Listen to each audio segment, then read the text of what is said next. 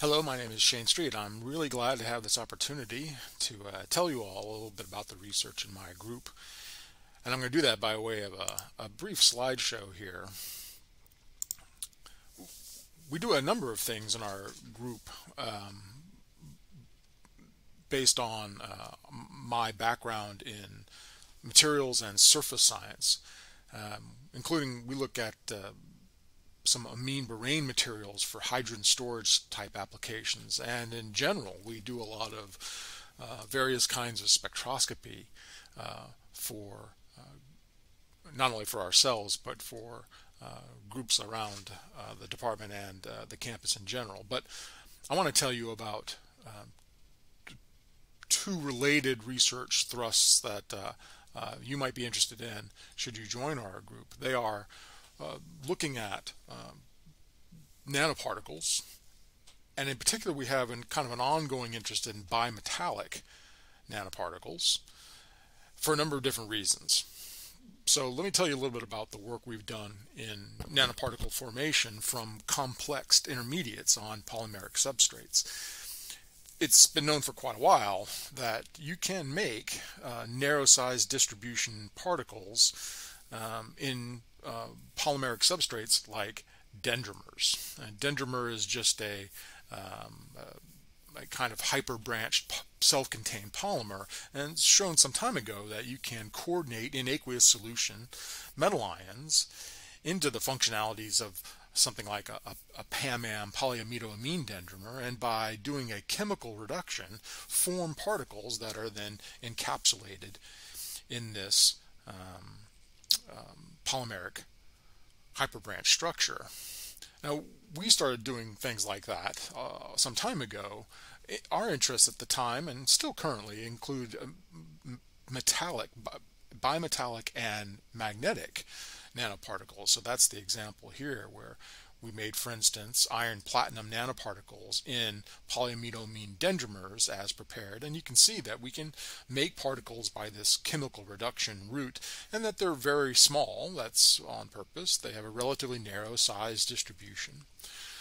One of the things we're interested in are magnetic properties, and so we use instruments like an alternating gradient magnetometer to measure the magnetic properties of these kinds of particles.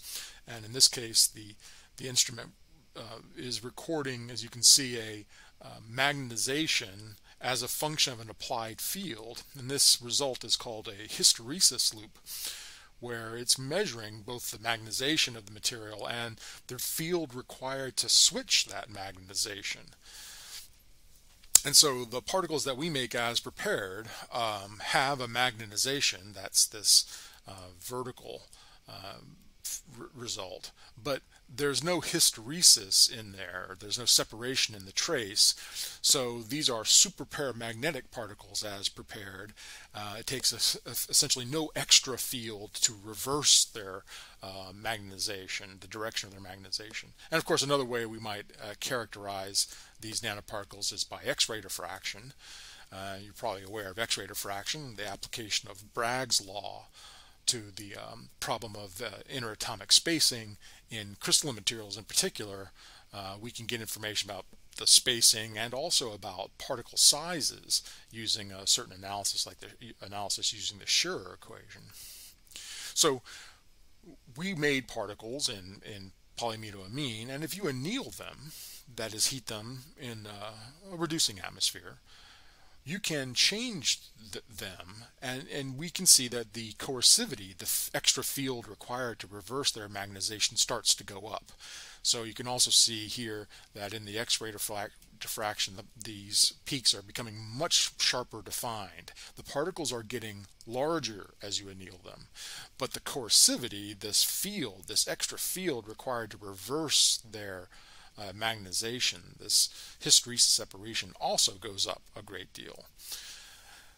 Well, what we're seeing as we make these particles from as prepared and then anneal them is a kind of phase change. So here's the coercivity, that the hysteresis and the magnetization as a function of the applied annealing temperature. There's a kind of phase change in there where they're literally changing their structure from a disordered crystalline phase to an ordered face-center tetragonal phase, and that's seen also not just in this change in this magnetic property, but also in the X-ray diffraction. Well, in addition to having done this by chemically reducing the precursor metal ions that were coordinated to the substrate, we can also make these particles by photoreduction. That is, by exposing those precursor states to light. So no chemical reduction here. Here we're hitting them with light, and it takes blue light or into the UV to do this. That's an interesting question in itself. But one of the things we saw early on when we did this photoreduction route, here we're looking at cobalt platinum, but again it's just another magnetic bimetallic alloy. When we looked at these in the TEM, get real high resolution look at these and clean up the images a little bit using Fourier transform filtering, we see that we are getting very highly ordered phase of this material as prepared, not by annealing. And so that led to us starting to investigate this photoreduction route for the formation of the particles, including identification using EPR that upon irradiation of these substrates, apparently what we're forming is some sort of nitrogen-centered organic radical. That is, we are investigating here the mechanism of the reduction. We're coordinating metal ions and making metal particles upon irradiation. There's a reduction going on. And so one of the things we've been very interested in is trying to identify, okay, well, something's being reduced, what's being oxidized? And clearly it's the substrate. But identifying the steps involved in how this reduction works is still something ongoing in our lab. Another thing that we discovered was that the polyamidoamine is a very expensive substrate because of its high regularity. It's a synthesized material. Instead, what we identified was that what was necessary to do the tricks we were doing with the substrate are found in polyethyleneamine, which is, I don't know, something like 2,000 times cheaper than PEI, something like that. But that PEI, a hyperbranched PEI, will do the same trick. It will do chemical reduction and photoreduction from those coordinated precursor states. So that's what we've been looking at recently, is our particles, bimetallic particles, typically magnetic particles, that can be made in polyethyleneamine, and characterizing them as prepared for their structure and for their magnetic properties. And one of the things we've been investigating then is, okay, we can make bimetallic nanoparticles by chemical reduction, but we can also make them by photoreduction, and comparatively the crystal growth in photoreduction is slow. We are trying to determine whether or not that difference in the kind of equilibrium steps involved in the formation and growth of the particle is influencing their morphology, what their structure is. Is it possible that by growing the crystals by under thermodynamically favorable conditions, we can get the ordered phase without having to anneal them, that is, directly synthesize the ordered phase? So that's one of the areas of ongoing research. The other neat thing about PEI, since it's so cheap, we can play with it chemically, and one of the things you can do to this PEI, it has all these terminal amine groups. Well, you can do a relatively straightforward bit of chemistry and add alkyl groups to that amine functionality, and as a result, change the hydrophilicity, make these things a little greasier or less greasy. But the resulting structure still has a protonatable amine here in the resulting structure. You've gone from a tertiary amine to a secondary amine, but it's still protonatable. I'm sorry, primary amine to a secondary amine, my mistake. Well, that means, though, that perhaps we can play with the solubility of this substrate. And indeed, what we've seen is that we can do that. That is, we can, if we make platinum nanoparticles in these PEI substrates, and initially they're in these modified substrates so that it's phase soluble in an organic, a non-aqueous phase. Well, if we protonate those groups, though, that have been made available, the resulting substrates now become water soluble. That is, they're now phase transferable, and the particles within the PEI, hyperbranch PEI, go along with them.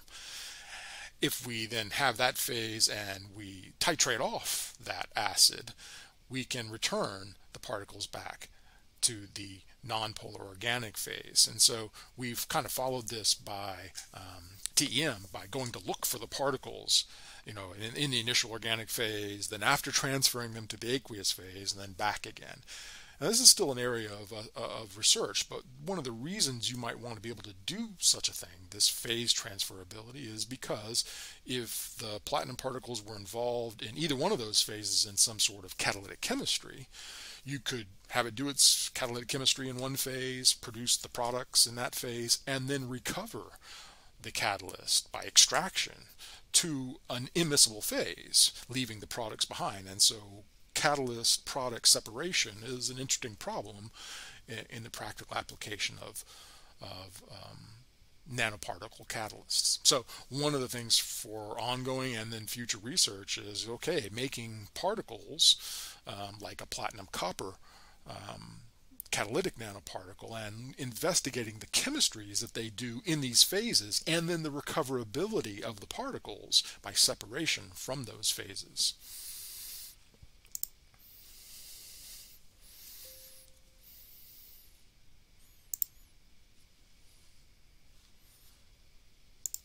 So you can see the kinds of things we've been interested in, and I hope that if you have any interest in the kinds of things that we've been up to, you let me know, and I'd be, of course, happy to answer your questions. And we welcome and appreciate your interest in Alabama chemistry.